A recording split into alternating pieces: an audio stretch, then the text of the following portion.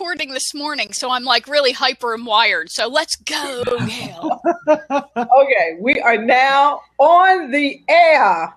All right, we are official. Hey, Winnie Anderson here. I'm the host of Let's Talk Tech, the show that debuted on January 4th. It is a podcast available at techshowpodcast.com, and the show is designed to demystify the software, services, systems, and apps that we entrepreneurs need to run and grow a profitable business today. And this episode, this special episode of Let's Talk Tech, this blab episode, was something I came up with like last week, and it is sort of patterned after Oprah's after show kind of concept, and it's designed to really go a little bit deeper into a topic that just aired recently. So ideally, eventually, I'm hoping that the Tuesday show will air, right? On Tuesdays, it airs in iTunes. And then on Wednesday, we'll have the after show. So that's the focus. I know that it won't always be completely perfectly synced with the same guest, but, you know, that's the joy of doing stuff live on the web, right? So yesterday's episode was part of a 3-episode mini-series on self-publishing and book marketing that I was so thrilled to do with the fabulous, the lovely and talented Bruce Jones, who is next to me. Bruce is a book and product creation expert. And I'm telling you, you know, there are a lot of people that you hear, oh, they're an expert, and they're not. Bruce, however, really is. So what makes Bruce so special is, and there are many things that make him special besides the fact that he's just a heck of a nice guy and incredibly smart. Bruce created a product that, get this, has generated $1 million and it's about maps. So come on. If he can make that work, I'm sure he's got some ideas that will help your product work too, or your book idea. So Bruce, we did 3 episodes together, 2 audio and a video. You can see the video episode at techshowvideos.com. And that particular episode focused on formatting a book for Kindle. The other 2 episodes, the 2 audio episodes that you can get at techshowpodcast.com, are on just general self-publishing, and then we did a focused one on book marketing. And of course, since the show is Let's Talk Tech, we talked about the technology because that's what hangs us up, right? We've got a brilliant idea, and then we gotta make it happen. How do we do that? So you guys might feel like you're coming into the middle of a movie. So I want you to make sure that you go and you get those other episodes so you can, you know, get all of Bruce's fantastic knowledge and information. I'm just like the facilitator of the whole experience. It's him who's got the smarts. So in this episode, what we're going to be doing is going a little bit deeper into some of the elements that we talked about over those 3 episodes, and even some things that we didn't get a chance to talk about. So welcome, everybody. Bruce, are you ready to talk tech? I am ready. Awesome. So the lovely Gail, who I'm a big smooch to, the fabulous Gail Brown, she is going to be helping, and I'm sure Judy will pitch in as she can. She'll be helping facilitate the chat here. So I'm going to be looking back and forth and doing my best, but feel free to ask your questions, and hopefully you've got this rocking here, Gail. So Bruce, welcome, and I have big news for you. So I checked the show stats. Of course, in launch period, you're a compulsive, stat checker, So I checked the stats this morning. The show has been at number 4 on New and Noteworthy for a week, which is exciting. Bruce's episode, his latest episode with me, is now the highest downloaded episode of all time, 7 weeks. So we have I think, Bruce, you have about 210 downloads on your episode. Good. So that's exciting. I'm thrilled for you. So let's get right into the content here. Hey, Joe Cortana. First of all, let's talk about, the mechanics of this whole process, because of course we all have great ideas, and then we, The devil is in the details. So one of the things that we want to talk about is the mechanics of getting the book done, right? So let's jump into some of the questions that we were asked ahead of time. And one is about actually getting this book done, and now, or maybe you're sort of done, right? And Kindle has the option of doing something that's called pre-order, right? And I'm glad Joe Cortana is on here because he had a scary experience with a pre-order thing. I hope you don't mind my sharing that, Joe, when you were first doing your first book, Joe. So, Bruce, you want to talk about that pre-order thing? You give your 2 cents and I'll give mine. So I have some views about pre-order, and I've been involved in some launches that had pre-orders in them. So the pre-order program, the Kindle pre-order program, is a program where you can put up a notice that your book is available for ordering and will be available on a certain date.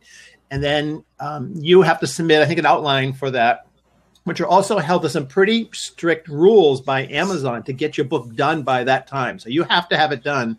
And then you have to submit your book, and it goes through the whole process, and it gets ordered. And people can buy the book before it's available.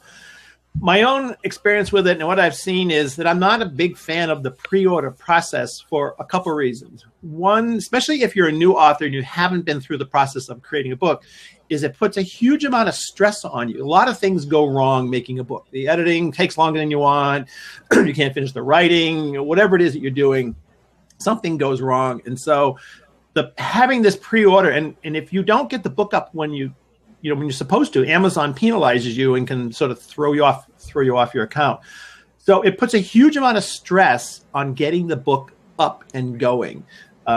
So right there's things happening. I've just been involved with a number of launches where people have sort of just been completely stressed out because they can't get the thing edited. The second thing that happened is, unfortunately, most books don't really sell all that many. And you're wasting, I think, it's just my own view of it, is you're wasting a lot of the book energy selling and promoting a book that isn't done and there's nothing to read. So you're bringing people in to sort of buy this book, get them excited that you have a new book out. Everybody thinks it's sort of, they don't understand the pre-order process. They order the book, but nothing really happens. And then eventually, a month later, or whenever it is that you've set the launch date, the book eventually shows up in your Kindle account. But by then, people have moved on to something else. They've gone somewhere else. And they may notice your book or may not notice your book. But I like having a book that launches and have the whole book really there. So you can put all your effort into launching your book. You can put it out, and people can actually get it and can read it and comment on it and do reviews and do all the things that they're supposed to do. That, for me, that's the way that a book should be launched. And if for some reason something goes wrong doing it the regular way, well, no one really knows. You just kind of move your own date out and adjust your marketing. But you're not being held under some rules by Amazon that's going to penalize you or just cause you a lot of grief and stress. So yeah. I'm just not a big fan of it. I don't think it's worth it. I think if you got to put all your effort into launching your book, launch your book, get your fans excited, and get them to actually read your book and see your book and get reactions to it. So I try to avoid it, or I tried to discourage people from doing it. So, yeah, I'm with you. And I hate it for all those reasons, as well as a couple of other ones. One of the big reasons, because I'll tell you what, I did it. I wrote a book in 21 days. Yes, it got to be a #1 bestseller. They were the worst 21 days of my life. I want you to know that. They really were. They were horrible. And my husband, who is wonderful, would probably never say they were 21 of the worst days that he was married to me, because I'm sure there have been plenty more than 21 worst days. But because I was up until 2 a.m. every night. One night I stayed up 24 straight hours, and then into the next day just to finish it, because I had realized that I had mistakes. I mean, who wants to live like that? But the other reason that is more important, and the bigger reason I hate it, is because the average person is not usually too sophisticated with the use of all of their little gadgets, right? I confess to Bruce, I can't use my smartphone. I know it's embarrassing. I run a show called Let's Talk Tech. I don't know why, because I'm the tech illiterate. So I know enough to be dangerous. I shouldn't say I'm illiterate. But anyway, so you've put this book out. You've sold it. And people get it. right? It's only an outline or whatever is the minimum requirement from, I almost said Netflix, the minimum requirement of Amazon. Right. But if they don't have the settings on their gadget done, they won't get the updates. Oh, they won't even get it, huh? So they have to have their gadget up, alerted for updates, or they're not getting it. So to me, you've sold something. Now, what about the brand that you're building? So this person does not know this. You might not have even known that, and they're hating you. They're feeling like they got cheated some way, and they thought they were doing you a favor by buying your book. So here's this brand you're building, and all of a sudden you have done, because who are they going to blame? Not you, not them. They're not going to say, "Oh, I should have known."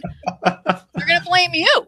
Right, and I'm really concerned about that. And managing my own life, I'll never go through that again. So we're not saying don't do it. Make a good decision. Understand what you're getting involved in. And I think that so many of us say, "Hey, that's a great idea. I'll do it." And then go, "How do you do this?" Right. And I think if you really wanted to do it, I would have the book completely done and just pretend that it isn't done and have everything done so that your book, you just sort of doing this as a marketing ploy if you really thought you were going to do it. But I mean, I've been managing a lot of books at that I get calls. I had one call in the middle of I was at guitar camp.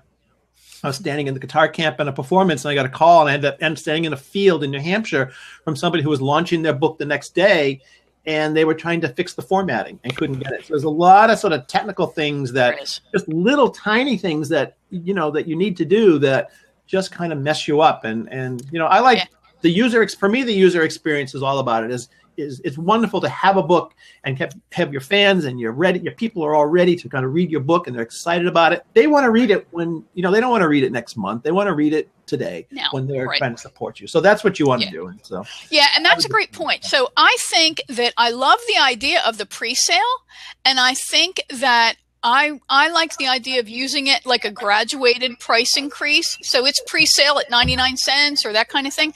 And I love that this is the first version. So go ahead, pre-sell it, and it's not perfect. But then tell everybody, even put a page in here. This is the early release version. Please send me comments. Please send me typos, whatever you find, and then send out that next version. But have the book really done, and it's polishing. Done. Done. Love that. There's just too many things go wrong. So So we'll give a thumbs down on the pre-order thing. That's right. There you go. We should do a thumbs up and a thumbs down in honor of the beloved Roger Ebert, who is one of my all-time favorite critics and people. So another question that Bruce got after doing our episodes has to do with the editing process and how do you get editors? So Bruce, why don't you come out with your suggestions and I'll share my 2 cents because I've actually worked with a couple of editors. So finding an editor is really, really important to the quality of your book. I usually put it as part of the marketing tips is to get your book edited because people really notice a book that isn't edited very well and they'll make comments about it in your reviews.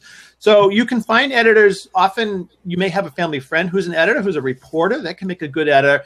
And there are different kinds of editors. There's sort of copy editors. There's proofreading editors. And there's sort of development editors. Most of us will probably never use a development editor, but we very much can use a copy editor or a proofreading editor. Proofreading editor comes at the end. You're just almost ready to go out the door, make sure everything is right. Copy editor sort of looks at your manuscript. So very often we have somebody local that may be a reporter is a good person, or a professor somewhere, an English professor, somebody like that can make a good editor. Somebody that has already edited books. I like having someone who is already pre-done, has edited other books, like just somebody who's brand new to the editing process is sometimes difficult. I also like someone who understands editing marks, so they give me back my copy. They've marked up with just very simple like paragraph returns and put things in, just understands that language a little bit. If you're going online, you can, there's a service called Fiverr.com is a place that a lot of people use. It's a freelance site that you can go. The thing about Fiverr is you don't know quite who you're going to get. So you want to test maybe 3 or 4 different editors with a little piece of copy that you send out, see what you get, see what the working relationship is. It's not very expensive to do that. Could be $5. If you're using like a CreateSpace, maybe doing a print book, CreateSpace and the other print-on-demand sites like Lulu and Blur, but specifically CreateSpace, if you look in the back, they have all kinds of packages that you can get. They give you a nice, fairly decent pricing idea, what editing costs, and what you get, how many rounds you get, that kind of thing. So if you go to CreateSpace.com, which is the print-on-demand side of Amazon for print books like this, print book like this, you just sort of dig in the back and you'll see there's some nice different packages that you can get. And that's a great way to get editors too. So local professors, reporters, professionals like that, local freelance editors that you can just sort of Google the Fiverr method, CreateSpace method, and then referral networks through your friends, especially if you're in different publishing groups on Facebook, is a great way to do it too. Yeah. Those are great ideas. And especially I'm a big proponent of the college or the local university area. If you have a college or university in your, easily accessible to you, use them, because you've got these professors who often have published books, right? They've gotten, whether they have been national bestsellers or not. Right. So they're very used to the entire process. And then you also have the non-traditional student, the adult who has come back to school maybe to get an additional degree or some kind of additional study in writing. And they too have often gotten a lot of things published. So big proponent of using the local folks if you can. And let's face it, let's really make a contribution to our own local economy as much as we can, and support our local folks. So a big yahoo for going for the college people. A couple of things I want to mention about those types of editors, and I'm glad you shared that there are these different types of editors. I've actually worked with all 3, and I've done my own editing. I actually edited a textbook. But please, I don't do that professionally. Please do not reach out to me. I know there aren't enough editors out there, but I'm not one of them. No, thank you. It's too time consuming, really, to be honest with you. I don't have the time right now. But I've worked with all 3 types, and the development editor, where you would work with that kind of person, I think, is when you're really ready to make a big push with your book. So you don't have to have the book not written yet. You don't have to have the book in stages. You could have launched a Kindle book, and now you're ready to get that print version done, and you really have momentum behind you. Maybe you have been really working hard at building your platform, so you're ready to come out with all your guns blazing. You do not want schlock. Yeah. Right. Okay. I think a couple other points I would do too. It's nice to be able to sit with someone if you can, to sort of discuss things. It's so much easier than email. So if that's possible, also look for an editor that, if your subject is a little esoteric or different, or maybe technical or medical or something, find somebody that knows the lingo and the words and the tech and the thing. So a college would be a great place. You have a wide variety. If you're doing something on, global warming, you might look in the social sciences, the sciences area, the biology area, to find someone who's familiar with those terms. And then another thing that has helped me a lot, because I didn't learn to write for a long time, is your editor. You don't have to be perfect with your writing. That's what an editor does. So, there's a real perfection freezes progress sort of thing that happens when we're writing, and we just freeze up. We want it to be perfect before we release it, even to an editor. Release it, let it go, because the editor can fix it. So your job is to get the ideas down, the order down, the basic copy down. But if your writing skills aren't, really up high, like mine are, sort of here, an editor is a huge savior for you, and can put things in order and fix things and get everything the way it should look. So you don't have to be perfect. That's why you hire an editor. Yeah. They're the ones. Editors are your friend. So, yep. Too often we see these people, editors and people like that, as the school teacher. Like I'm not kidding. We have a major flashback. I used to teach business writing, actually, and it was so funny to see these vice presidents and directors in my my corporate classroom, and they would be like, I had a ruler and a red pen. I'm like, you're not going to get fired, okay? And I'm not going to crack your knuckles. So no, Bruce is dead on. Know that the editor is your friend here, and that many of them specialize also in genres. So you really want somebody who specializes, because then they're so focused on, as Bruce said, the lingo. They know what sells, and they're also usually so skilled that they keep their writing style out of your writing style. And that's you got to be really good. That's not me. I stink. Right. That's why I only did the grammar and the proof editing, because I want to rewrite it to be me. So you don't want me to edit your book. That's awesome tips. Go ahead, Bruce. Yeah, no, I can say also too that when I work with my editor gives me, she's a former newspaper columnist and reporter, and so I give her paper copy and she marks it up with pencil, and then I go in and make all the corrections. So that can be very time consuming. So to go in and do all the corrections. So check with the editor that you're working with. Are they rewriting your copy and making it? Are they doing all that work, or are you doing it? And what is the workflow going to be? So there's many different ways you can do it. That's the way that I work, where she gives me back basically the manuscript that I hand her, and it's marked up, and I go in and do all the corrections on it. So it saves a lot of money because she's not sitting there putting all that stuff in. So yeah, that's a good point. I'm sure point. other editors are different. I'm sure other editors are different. So yeah, and I'm the kind of person, I'm so physical and tactile. I know that when on the textbook job that I had, I got the physical manuscript, which I actually liked. But there are definitely those people who use, the electronic track your changes and that sort of thing. So yeah, you want to have a whole conversation about this and find out, how do they best work? How do you like to work? How do you want to work? So you want to have some thinking going on about, your own style as well. So Helena says that she's done a lot of medical editing. That's really awesome. So, well, you know what? And as far as the price goes, I think that one thing is, and my philosophy is, none of us know how to buy anything. So we don't, right? We buy food and then it rots in our refrigerator. Right? We buy cars and then go, what did I buy this for? So we buy clothes that don't fit or that we never wear. We don't know how to buy anything. So part of our job as independent professionals is to help the right buyer make the choice to work with us and understand what goes into the pricing. And too often, a person will go right to price because it's the one tangible thing that makes sense to them. Right. And then what will happen is they'll look at what you charge and they'll automatically compare it to things that are tangible for them. Their own paycheck, what they paid on groceries last week. So they're equating it to something that has nothing to do with anything. Right. So your job is to help them see the value in your work.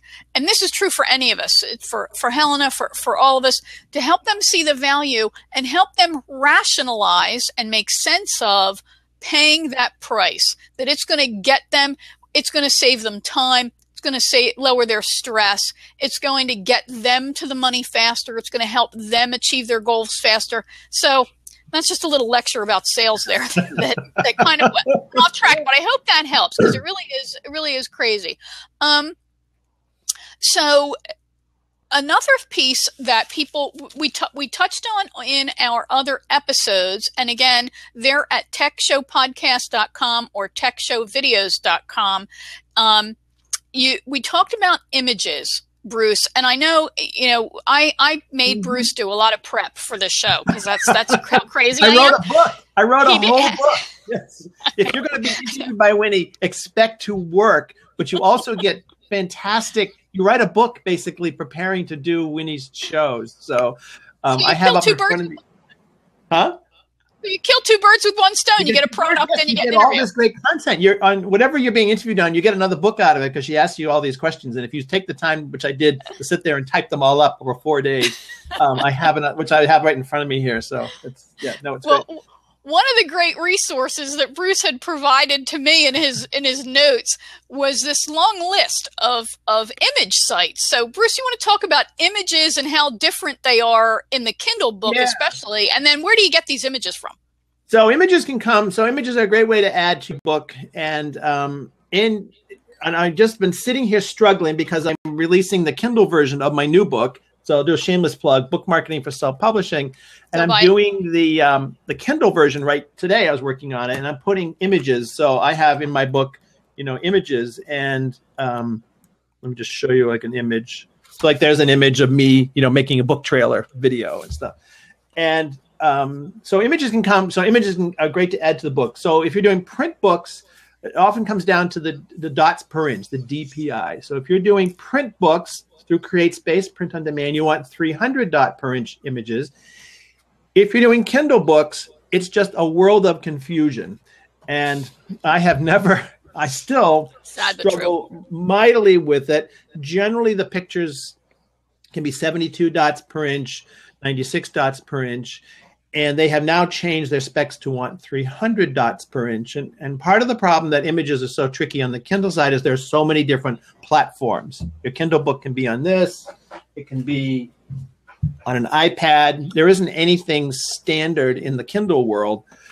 So it creates a lot of confusion. So you do kind of struggle through it. And I kind of make images about this size at about 72 dots per inch. But I still haven't figured all of it out. So images can come from a bunch of different places. You can make an image yourself. Like for my new book, I made some of my own images. I just either use the book cover or graphics. You can buy them from stock houses. And a lot of the stock houses have really opened up their licensing. So popular stock houses would be Shutterstock is a big one. A lot of people have heard of iStock and Getty and Dreamstime or other ones. But certainly Shutterstock is a great place to buy images because they've changed their licensing arrangements so that we can put them into ebooks now. It used to be they kind of restricted it. Now they let you do it, which is fantastic. So you can get some really good pictures if you want to pay for them.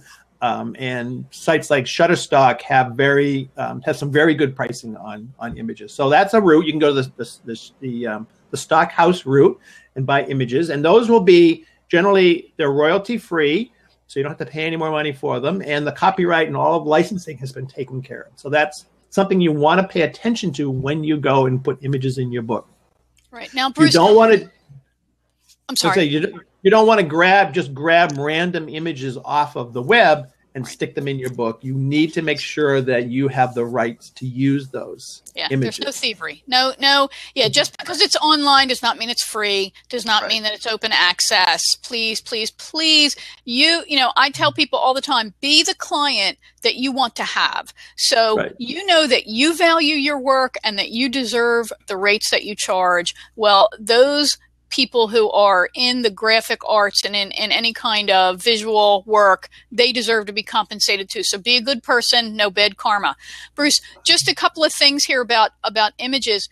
Images are not just the pictures, right? They're actually like charts and graphs. So for those of you who are thinking, hey, I don't have pictures, but I got charts and graphs though. So they apply as images too. That's right.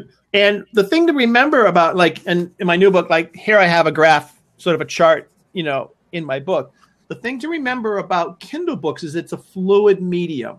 And so sometimes you're on a device that's big, sometimes you're on a device that's small. The text changes shape and size as it goes from medium to medium. So your pictures have to adjust. So if you're doing a book that maybe has charts and graphs in it that you did in Microsoft Word, those don't adjust very well because they can't sort of adjust text can adjust and go like that, but the graphics can't really adjust. So usually what I recommend on anybody who has charts and graphs and tables is to either screen capture those charts and graphs and turn them into a JPEG graphic and put them in that way. That's usually the best way to do it. Then they have flexibility. They can move.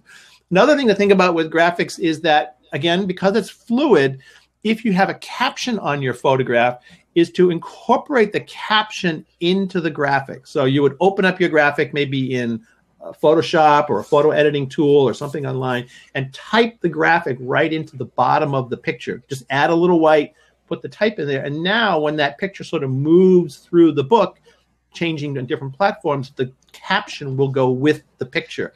So it's not uncommon that the caption will go to the next page from the picture, and you have this sort of little line at the top, and the picture's over here. Yeah, so that's a brilliant tip. Yeah, you just kind of keep them together. And it's a very easy thing to do using, online tools or Photoshop or, whatever you have. Right. Another place to get pictures, you can take pictures yourself. You can take a camera. Let's say you're doing a book on, let's just say the beach or something like that, or seaweed or global warming. You can go out and take pictures. You just want to be careful in the picture that you don't have things that have rights on them, like people. Like you can have backs of people, but you don't want to have faces of people. Right. Buildings. We don't always realize it, but buildings, specifically sort of not your average house, but just buildings, all are copywritten by the architect. The architect owns the rights to the design of the building and owns the copyright to a building. So buildings are copywritten, individual buildings. You can do skylines is fine, but individual buildings are copyrighted, except maybe on government buildings, depending on how they were done. So those you can do, but you just want to be careful if you're zoning in on a particular building or a custom building or a custom house or something. There's a copyright on that. Yeah. If there are logos, get permission. Yeah, just get permission for it. And certainly, every building. I've done a lot of work as a designer with buildings. And we use buildings all the time and things. You go to the building management and they have permission, and you can they'll have pictures. They have things ready to go. You can use it. I was going to say so take a picture. Oh, if you have logos and things, be careful of branded logos. If you have a Nike logo or a, Boston Market logo, somebody owns that logo. The corporation owns that. So you try not to have those kind of things in your pictures. So you can get them yourself. You can make graphics yourself. You can get from stock. And I saw a comment here, I'm not using stock, but I'm a big fan of stock. I've used a lot of stock in my work because the licenses have changed. And it's a great way to get sort of really nice pictures. You can go into the public domain. You have to be careful to check rights. But if you use the date of 1923, pretty much anything before 1923, and I usually will use 1921, is basically in the public domain, which means that you have the copyright has expired on that picture. So you can go and get that image. So where do you get those? There's a lot of places, but a big one is the Library of Congress. So if you want maps or you're doing pictures of the West or all kinds of things, you want to check. Some collections do have restrictions on them, but the Library of Congress and other U.S. government, anything from the U.S. government is basically in the public domain if the pictures are taken by U.S. government employees. So national park pictures, NASA pictures, military pictures, all of these are in the public domain and you have access to them. You always want to read the rights. And every website has rights, but every department in the U.S. government has an office of pictures and things. Department of Agriculture is a great one. So. And we're not attorneys. We don't play them on the internet. We're not giving you legal advice. So the big thing here is always, always, always check, verify, make sure you've got permission. Do not just go, oh, well, I think that was done before 1923. And no. Always, always verify. Again, be the person you want to have as a client. And you would want to have as a client somebody who is very careful, somebody who checks to make sure and validates. So I want to chime in on this little thread that was about using stock images as well. I've used stock images. I work very closely with my brand developer who I interviewed this morning for an upcoming episode of Let's Talk Tech. And so I am, I'm fortunate. I have a designer who I work very closely with and I can get a lot of original work from when you're but sometimes you gotta use stock stuff, whether it's for budget or just for whatever it is that you're talking about. You do want to be sensitive to choosing images that are not the run-of-the-mill thing that you see everywhere, right? And I'm an old-time corporate person, and we used to get junk mail, right? We would get direct response materials for courses, seminars, workshops, whatever. I worked in human resources. And we used to laugh because there was this one guy who actually looked like somebody I worked with. And he was very handsome. And he always had, had a suit, a briefcase. He was in everything, right? Don't do that. It's so obvious that it's you, that it's not you, right? So you want to make sure that you're choosing the appropriate image, but also that it doesn't have like 11 gajillion downloads and that you haven't already seen it everywhere, right? So you want to just be really careful about what you're choosing.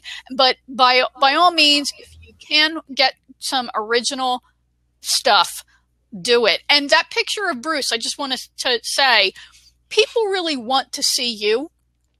And, you know, I've been getting, why aren't we seeing you on your site? And I can promise you, I'm going to start adding more pictures of myself, as horrible as it is for me. I want you to know. So people do want to see you.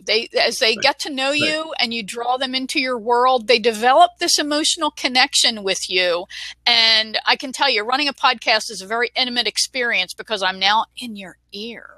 And people, I'm amazed at the connection. I'm not kidding. I was talking earlier when we started that people are asking me about Judy, when my fabulous production assistant, and when I get a tech problem, because they know Judy helps me, they'll be like, well, why didn't Judy fix that for you? Where's Judy? So it's really funny how people make that emotional connection with you. But so have your own pictures in there. Anything else on the image thing, Bruce? If you are looking online, there's sort of general copyright and royalty free and public domain, but also the Creative Commons licensing is a new licensing sort of scheme that has sort of developed over a number of years around the internet and things on the internet. And there is a different variety of different sort of licensing options for things, pictures, text, and things. And a lot of people release images to the world under the Creative Commons license. And there are different sort of levels of them. I mean, they're kind of a little bit confusing. But if you search in Google under CC0, which is Creative Commons 0, the 0 are for public domain images. And that will bring up a lot of sites that have public domain images. And it's a great way to kind of quickly get to them. Again, you want to make sure you're actually getting something that's in the public domain. You want to make sure that's it's an image that you can get. You can also take that image and put it into Google Images and search and see if it shows up on a site somewhere. They have, not only can you search words in Google, you can search pictures in Google. So you can take that picture that you find, you think, okay, I love this picture, this is what I want to use. Let me just make sure that somebody didn't steal it and sort of stick it out into the public domain.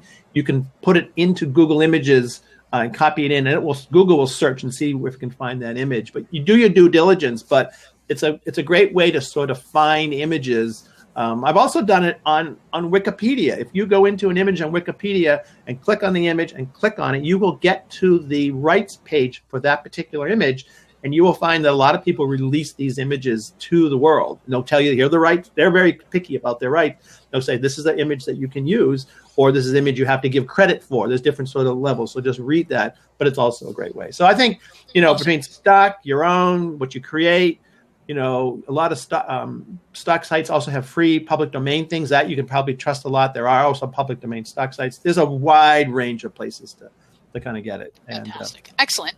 That's all great information. So one last question that Bruce had gotten ahead of time, and then we'll see if there are any final questions that you guys have. So fire away if you've got them. But one question that Bruce had ahead of time today was this issue about choosing the category when you've got your Kindle book, you're ready to load, and you gotta classify it by category, and there are different schools of thought on that. So Bruce, why don't you fire away? So when you're doing what the category is on your book tells Amazon where your book is going to sit in the Amazon catalog. So is it going to be in nonfiction? Is it going to be in mystery? Is it going to be in fishing, or wherever it's going to be? There's a category, and there are a lot of categories. And so depending what you're doing, and I'm not going to talk about sort of doing a bestseller sort of strategy where you do sort of certain category things. We just talk about the general categories that you assign your books. And when you upload your Kindle book or your CreateSpace print book, you are asked to pick categories of where you think your book sits. On the CreateSpace side, you pick one category. On the Kindle side, you pick two. The confusion comes is because when you are uploading your book, you're using the basis categories, which are general book categories that don't match at all or at some degree to the Amazon category. So there's always a confusion when you have finally picked a category that you've looked at, and you go and you upload it, and those categories don't exist. So you have to kind of do some things to get that to happen. But generally what you want is you want your book to show up, and the easiest way to come up with a category is look for your competitors. So let's say you're doing a book on fly fishing and outdoor sportsman fishing things. You want your book to show up in the fly fishing outdoor sportsman area. You don't want it showing up in beauty tips or weight loss tips. So you want to search on Amazon, find where you think your book be. So search on what your book title, see where it shows up, look at the best-selling books that are in that area, and look at the categories. And to find the categories, if you scroll down the page, the Amazon sales page, down, so you'll have the book, and you'll have some, other people buy books and descriptions and things. Down about 1.5 feet or a foot or so, you'll see a thing called product details. And in the product details are sort of the specs about your book. And one of the things at the bottom of that are the categories that the book you're looking at has been assigned to. So you'll see the little string, and it'll say, fiction, romance, something romance, and they'll assign that book into that category. So you can get a good example. You can sort of look at your competitors. You can see what categories the books are in, and then you can go and use those to help you assign categories for your books.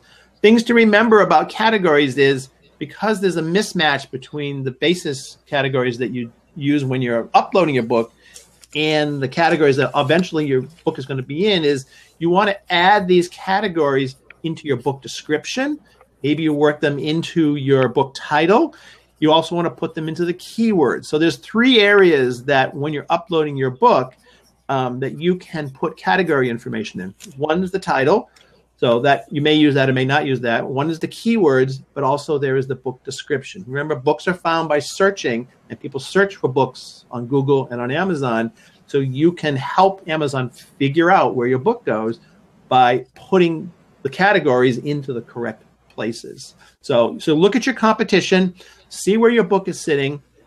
You can also kind of help your book out a lot is if you pick categories, if your category is one that has a lot of superstars at the top of it. You have an Oprah at the top, or you have a Michael Hyatt or Michael Hyatt or somebody.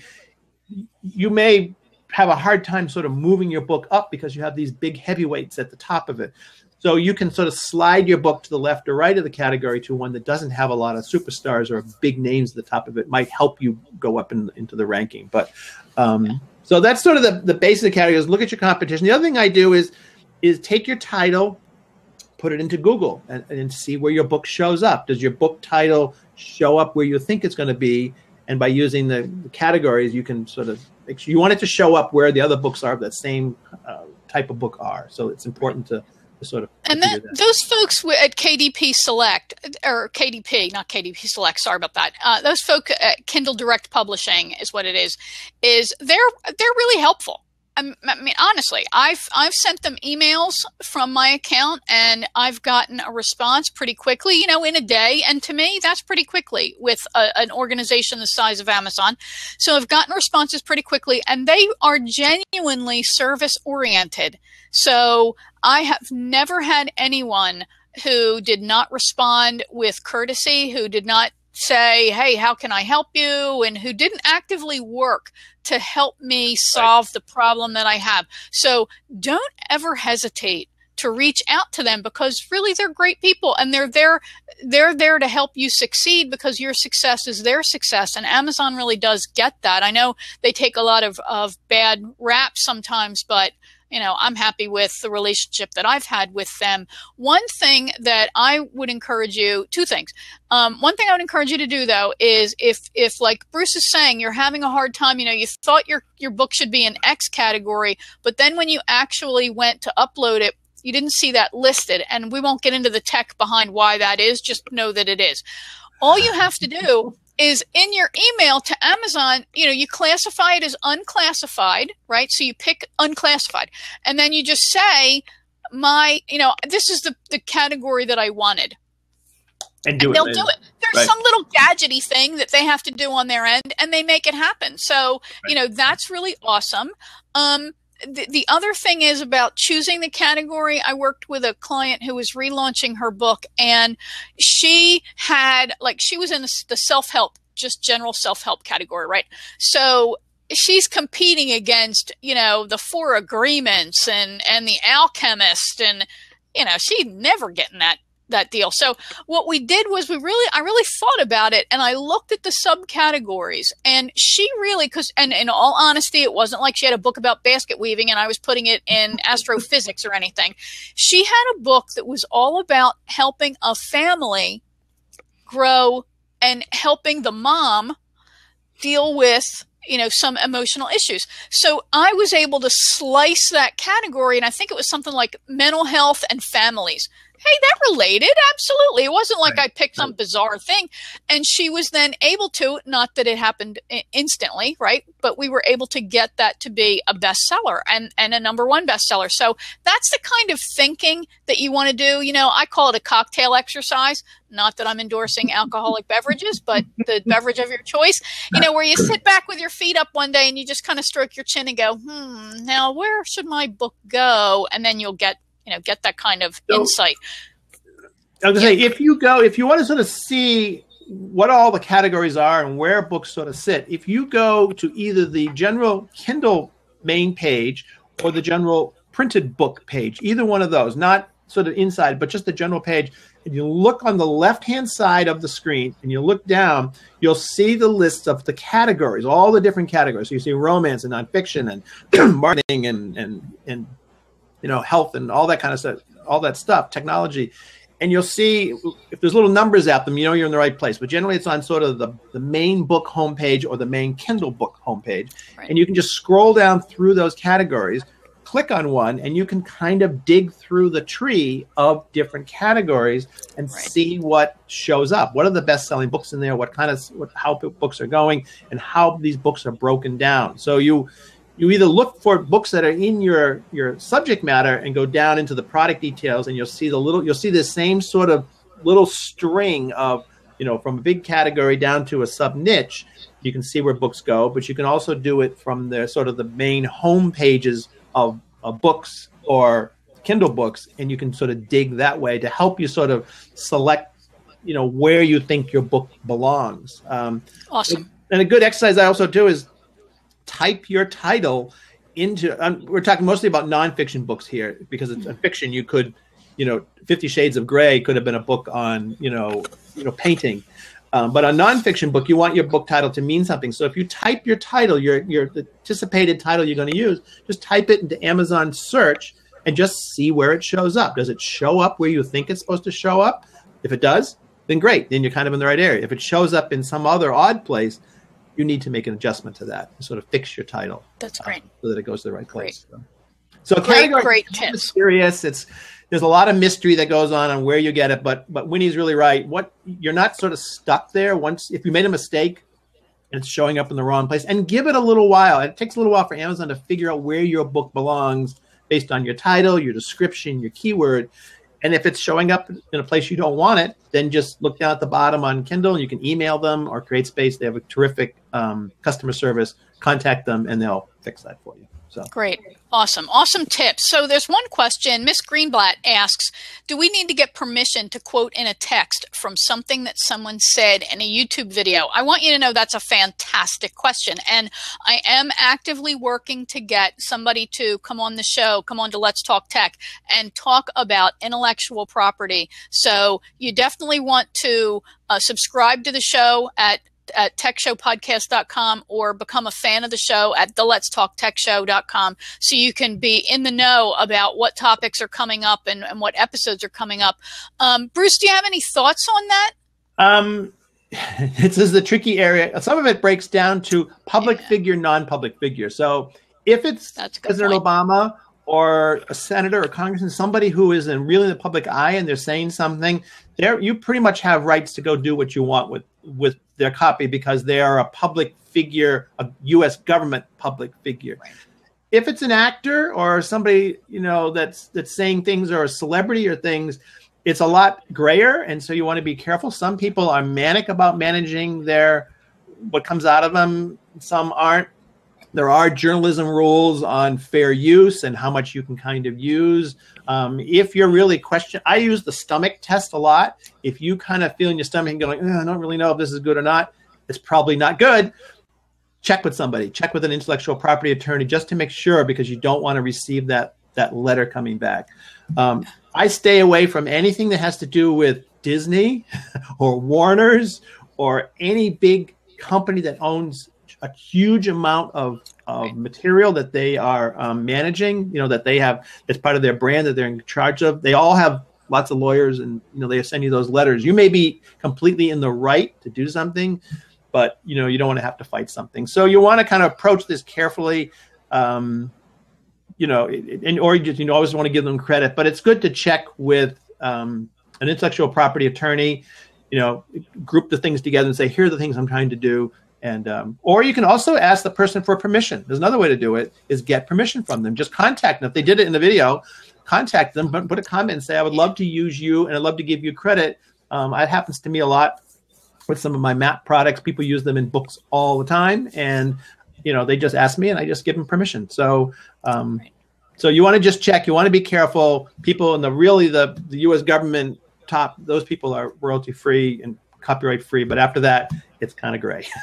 So. Yeah, and so Ms. Greenblatt is saying that this is for reporting on a research study. My guess is, this is my gut reaction, that they're probably going to be okay, but I would definitely ask permission. You can just do that by going right to their YouTube channel, and I would just post it right there in the questions. Yep. Hey, I want a quote from you, and they're going to get that message. There are so many YouTube channels, though, that aren't really properly monitored. So, it can be a little bit scary about that. Right. But, if it's educational, the issue, I think, part of the issue at the root here is, are you making money from this? Right. Are you making money? If you're going to be making money from something that they said, then, people get a little bit, hey, you should have asked my permission. And right. Bruce's point about the lawyer thing is dead on. Like I said, my husband's a corporate lawyer. He's not an intellectual property lawyer, so I really know nothing about intellectual property. Be careful about lawyers, because you want to make sure you talk to an intellectual property lawyer, not your family attorney who handles your will and estates. Because they're lawyers, they don't necessarily know this. So. Right. They specialize just like you and I do. And so attorneys, there are all these little my husband, he would freely tell you, he don't know nothing about intellectual property. He's always had paralegals and other experts on staff who he had handle those issues. But especially even the movie stars, there are these people, and rock stars, especially and Elvis, Glenn Fry. Don't do anything with Elvis. Let me tell you. Don't do anything with Major League Baseball. Any of the Major League sports, don't. They are manic about protecting their brands. They will come after you. Yeah. And just one final thing I would say on it too is, because I do license a lot of my map products for books, all different kinds of books, is depending on who is on the other end of that request. So I may get a request from an author who's doing a book and needs a map. If they're doing it for a regular publishing company, that publishing company has a lot of rules about they want to control and know what the licensing of all the content is. If I'm doing a book Winnie, if you called me and said, I need a map of my book, well, I know it's just going to you. There's no publishing company behind it, so it's a little looser. So you always want to kind of know where that's going, where you're using it. Are you going into the money world or not? And I often say to people, nobody cares if you make $1,000, but if you make $1 million, people come out of the woodwork after what you did in your content. So you want to be covered and just protected. It's worth the effort to make sure you've got it covered. You're covered. Yeah, it's not worth the small gain. And, you want to then go and find another expert. If you can't get permission, you've posted on their YouTube channel, you've tried track them down through Facebook, you've tried to find their agent, you've tried to get permission, find somebody else. Right. You can, just find somebody else. It's just not worth it. And we mentioned Elvis and these other people. Priscilla Presley is legendary. She's the icon of image management. Okay. That's really her job, is to protect the Elvis estate. And she takes that seriously. She ought to be teaching seminars on that stuff. Because they make more money. Elvis has made more money dead than he ever did alive because of. And it's because of her. Because of her. It's because of her. Yeah. Priscilla that's why I say stay away from Major League sports of any kind. Stay away from any big public company that has a lot of content and manages their content, like a Disney or a Sony. Just stay away from from using anything from those companies, and then just it's a quick thing to ask a intellectual property attorney, they'll tell you right away whether you can do this or not. And there's plenty of them out there. You don't have to spend a fortune to kind of do it. So thank you guys very much for coming on. Thanks for the great participation. A big smooch to the Blab Queen, Gail Brown, for managing this. She rocks, I'm telling you right now. The issue about the old TV and radio shows, I would follow Bruce's recommendations, re-listen to this. I'm going to be posting this the audio version of this. I'll be posting in as a podcast episode as an after show follow-up. So that will be at techshowpodcast.com on iTunes and the letstalktechshow.com.